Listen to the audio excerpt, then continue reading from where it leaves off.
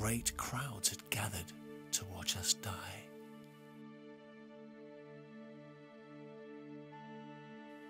Father Campion was first.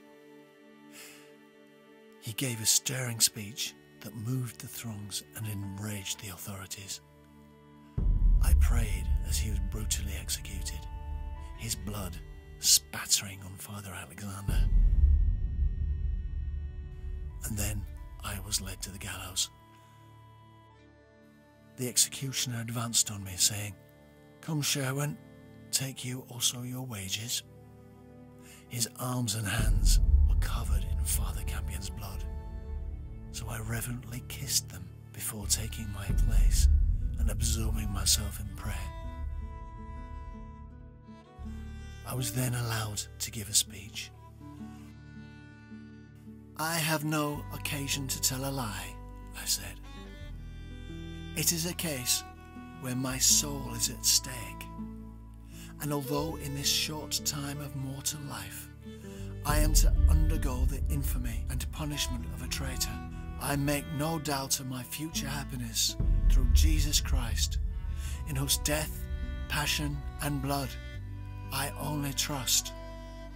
If to be a Catholic only, if to be a perfect Catholic, be to be a traitor, then I am a traitor."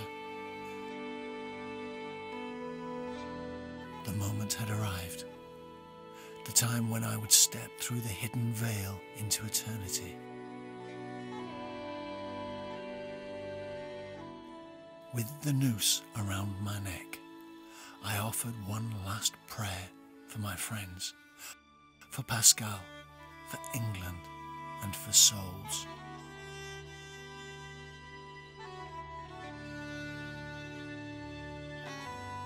Father Alexander Bryant prayed for me as he waited his turn.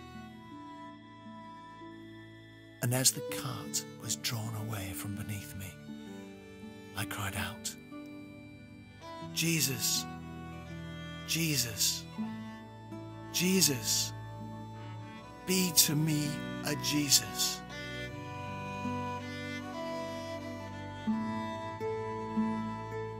My journey upon earth had ended.